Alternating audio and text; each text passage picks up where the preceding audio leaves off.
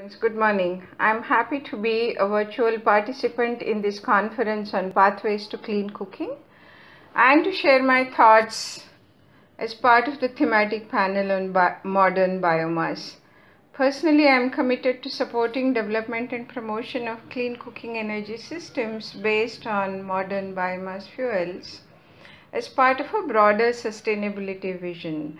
For my presentation today, I have used an intuitive framework of stories from the field to examine how fuel transitions occurred in the past and are currently occurring in Indian households.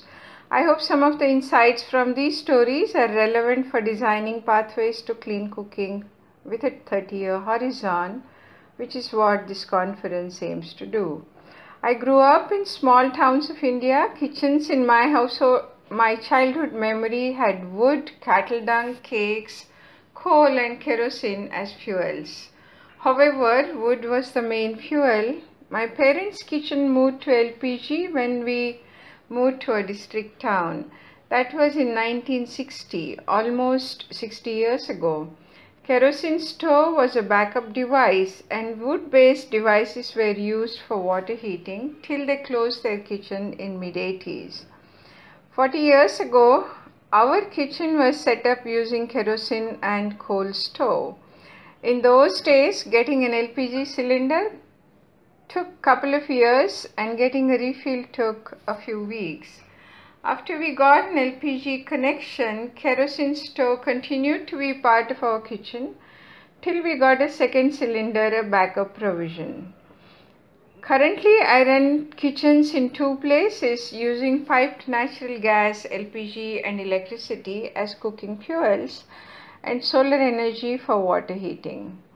I also find that most poor urban households tend to shift away from biomass at the earliest opportunity. These are stories of urban cooking energy transitions during last 60 years. What about the rural areas where majority of Indian households are? During last 30 years, visits to kitchens across rural India and my engagement with clean cooking energy systems have taught me time and again that the choice of a cooking energy system in a rural kitchen is a complex transition.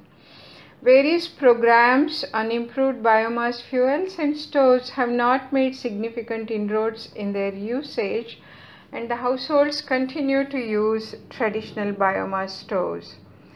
This was reconfirmed during my recent visit to poor tribal villages in the eastern part of India and fairly well-off villages in the western part.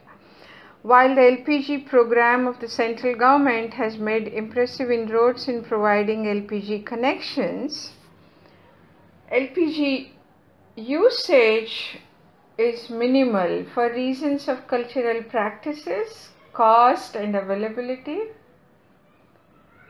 All the households that I came across continue to use biomass fuels in traditional forms. What do these and similar stories tell us about modern biomass and designing clean cooking pathways? Security of cooking fuel is of highest priority for a household. Use of multiple fuels is a strategy for ensuring fuel security. Cooking energy transitions away from biomass seem linked to urbanization and are often accompanied by changes in the economic status of women in a household. In rural and agricultural based economies, the transition is rooted in more complex socio-cultural and economics context and also to easy availability of biomass fuels. So biomass fuels will continue to be used along with other fuels for longer periods in rural areas compared to urban areas. Women is a key decision maker in making the cooking energy transitions. The current supply-oriented, unidirectional and techno-managerial approach of providing LPG connections seems to take away the possibilities of working on multiple options in the interest of energy security at household and national level. In the Indian context, I hope to strengthen the following. Create a level playing ground for modern biomass fuels and stoves in terms of R&D and policy support. Support awareness campaigns on the role of clean cooking energy systems in improving health and benefiting national air quality and global climate. Establish comprehensive area-based programs to promote pollution-free kitchens. Accompany these programs through long-term studies for concurrent field-level monitoring of the interventions, for mid-course corrections in the field, and also to understand the factors influencing the cooking energy transition accurately.